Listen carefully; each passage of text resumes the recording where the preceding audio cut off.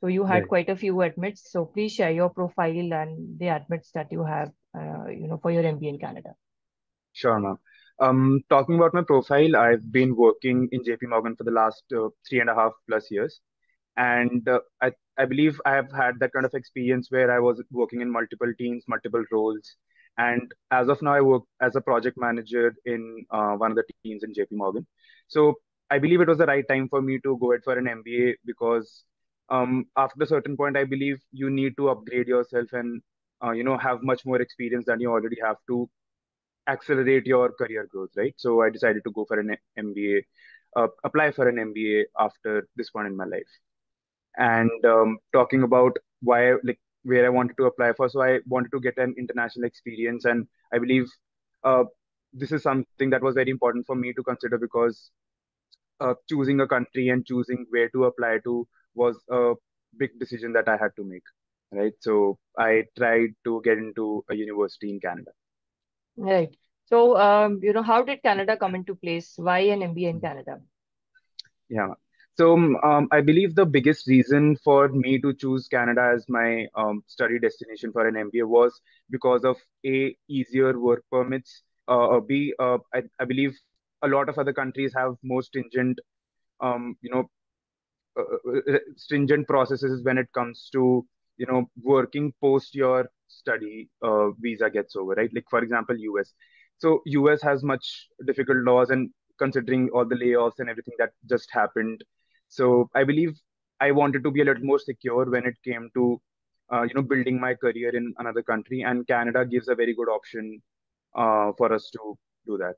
So that is why I chose Canada. Right. So you have options for pursuing an MBA in India as well. So how Mhm. did you compare an MBA in India versus an MBA in Canada? Sure, ma'am. In India, I think MBAs are synonymous with IIMs and everything, right? But I believe after a certain work experience in your life, we are much more open to having an international experience. Like it's easier to get into an international MBA after 3 or 4 years of experience, which is not usually the time frame when people in India go for an MBA. I believe there are institutes like ISB and maybe Masters Union. People go for MBAs to that institutes after 4 or 5 years of experience. But yeah, again, I think it boils down to personal preference. And for me, I wanted to get an international exposure. I wanted to be in a class setting where I am talking to people from diverse backgrounds and different countries. So again, it boils down to personal preference. But for me, I really wanted to go and get um, an international exposure when it came to my higher studies. Right. So tell us about your admits, what programs you have admits from, and how did you choose which ones to apply to, especially for your Canadian programs? Sure, ma'am. Um, I believe there are a few institutes like which come on top when it comes to good MBAs in Canada. So I applied majorly to three schools in Canada. One was Rotman School of Business, University of Toronto. Second one was Schulich, which is York University, and third one was UBC. Right. So I got admits from UBC. I got admits from Rotman and Schulich, and I chose Rotman to go ahead with my MBA. I believe Rotman gave a very good brand value, would associate a very good brand value to my profile. And secondly, I believe the location is also in Toronto, downtown Toronto. The placements are excellent, and that's something that really motivated me to go ahead and choose Rotman as my school. Right. And you had a good scholarship as well. I got a decent scholarship, yes. Yes. Right. So what is a good GMAT score, and how did you prepare for the GMAT? Being a working professional, how did you Right, spare out time and plan the GMAT activity? right. Um, I believe GMAT. So although the average GMAT for Rotman is around 670, 680, but I still believe that it's really, really safe to have a score which is greater than 700. There are people with a lot of work experience when it comes to international MBAs, and there are people who have experience of 7 years, 8 years working in like amazing uh, profiles in amazing companies all across the world. So it's very difficult to get into an international MBA with a score which is little less than 700. So unless and until we have something to complement that score which is slightly less than 700, then but then again, anything above 700 is a safe score to apply. And as far as it comes to me, how I prepared along with working full time, I think things kind of fell into place for me a little bit because of the whole COVID situation, wherein I did get a little bit of more time to prepare for it, and I did take the GMAT a couple of times. So the first time I got a 690, although I thought of applying for it, but then again, this maybe it's a mental barrier or a psychological thing wherein you're almost there at 700, but you're not at 700. So I tried to take the GMAT again, and I got a 720. And I believe the first attempt gave me a lot of basics. I put in a lot of time and put in a lot of effort. So just before my work shift started, and I got in a couple of hours here and there every week and try to prepare as much for it. I used to practice a lot. There were certain fundamentals that we needed to clear before I got into practicing things. But after a point, it's about practicing and understanding what exactly are the errors that we are repeating, and taking a lot of mock tests, taking a lot of practice tests to strengthen what we've already studied. So again, so I took a couple of hours every week here and there, like on a daily basis or on alternate days, and I prepared for around 2.5 months in my first attempt, and again 2 months around for my second attempt to get to 720 in my GMAT. Right. And Rotman being one of the top most schools in Canada, how hard is it to get into Rotman? What are the essays like? What is the interview experience like? What is the expectation, and how Mhm. did you prepare for it? Sure. Um, I believe Rotman had a very interesting essay. They asked for the spike factors in your profile, right? So that's not something that usually comes into picture for a lot of other B schools. So I believe this was a very unconventional sort of an essay that they asked for, and I think it's more about being candid and how you have worked to get where you are right now, and those spikes are something that will be very specific to you as a person and very specific to you as a professional. So those spike factors was an interesting essay to write. But then again, it required a lot of introspection and preparation. That what exactly is it that you want to portray yourself as? What are the skills? What are the qualities that you would want to put out there for your profile, right? So that was an interesting essay. And when it comes to the interview, I believe the interview was pretty okay. I mean, there was not a lot of to and fro when it came to the interview. So the interviewer had a set of questions that she had already prepared. That these are the things that I would want to know about this individual, and these are the things that I would want to discuss. Although she was very open in terms of if I was working towards a if I had a particular train of thought, she would jump in and maybe add a couple of points, and she allowed me also to be go derail from that question a little bit and express more about what I want to talk about. So it was a pretty chill interview, not a lot of grilling around it. So you had admits from the York University Schulich School of Business as well as Rotman. So when it comes to deciding between Rotman and Schulich, what were the criteria that were important to you? How did you evaluate that? Sure, no. I believe one of the biggest criterias is the brand value that Rotman and University of Toronto that you get, right? So that's a much bigger brand than say Schulich, which is York University. So there's much more international recognition. There's much more again the brand value associated to it.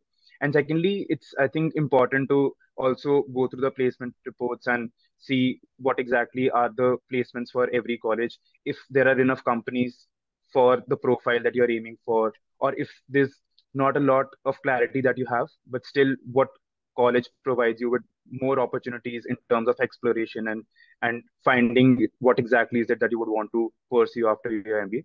So I believe Rotman fulfilled most of those criteria. And secondly, it is based out of downtown Toronto, and downtown Toronto is the financial hub for Canada. So it definitely gives us much more networking opportunities, much more events that we can go out to interact with, and that eventually adds up to us getting much more opportunities when it comes to making career decisions and switching companies or switching profiles as well. So I believe Rotman was a better choice for me in terms of what I wanted to achieve from my MBA. As an Indian planning to pursue an MBA in Canada, especially, what are the things that you need to prepare before you put up your applications? And once you get the admits, what are other things that are important to be prepared for? Right. So I believe before you put in your applications, I think again it's very important to understand if Canada is the right destination for you or not, and if that is the right destination, because that is something that you would be building your career in. That is the country that you would be building your career in. So if you see future prospects in that country, I think it's the primary decision that you have to make before applying to any country for that matter. So once you've decided on the country that you're working towards, then it comes to shortlisting what all colleges that you would want to apply to. Once that is done, I believe then we can see and understand that what exactly is our profile that would want to put forward for the applications. So the introspection part of things and the crafting of essays and understanding what exactly is that we have done, which kind of outshines what the general public would also do. And introspecting again is the major thing that comes when it comes to applying for colleges. So that takes up a lot of time, that takes a lot of energy, and then that is something that we need to be very clear about, because whatever we write has to resonate with what is it exactly that we are doing, because there has to be a clear cut picture and it has to be coherent. So in the interviews as well, that becomes very important. So as an Indian, I believe again the introspection part of things is very important, which goes away from how we have been conditioned in the Indian education system. So that's a little unconventional way of going about things. But then again, I believe it does give you an opportunity to apply in a very different format. The entire world is doing more or less and working more or less the same way, so it gives us that experience. So it's a pretty um, interesting and new experience for us to apply as Indians to any university outside. And okay, so after we apply, Yes. after we get the admit, yeah. So once we get through the interviews and everything, I think the next part is the visa application process. I still think it's a very tedious process, something that you would want to talk about with to people who've already done it. You talk to peers there. What is it exactly that they missed out on while they were applying? What are the things that they did incorrectly or they would have done better? So I talked to a few people. I reached out to them. I understood what are the lodging practices. Where do they stay? What is more convenient? What is it that they would have done better when it comes to applying for visas? They told me that there are a lot of people who did this wrong and they did this wrong. So you can be a little more careful about what is it, and learn from other people's mistakes, and then go about applying for visas as well. And Canada's study visa application isn't that tedious, but then it takes a lot of time because there's a lot of financial aspect to it as well. So you need to be very clear if you're going to take a loan, if you're going to fund your own MBA, if your parents are going to be involved, and all of those things.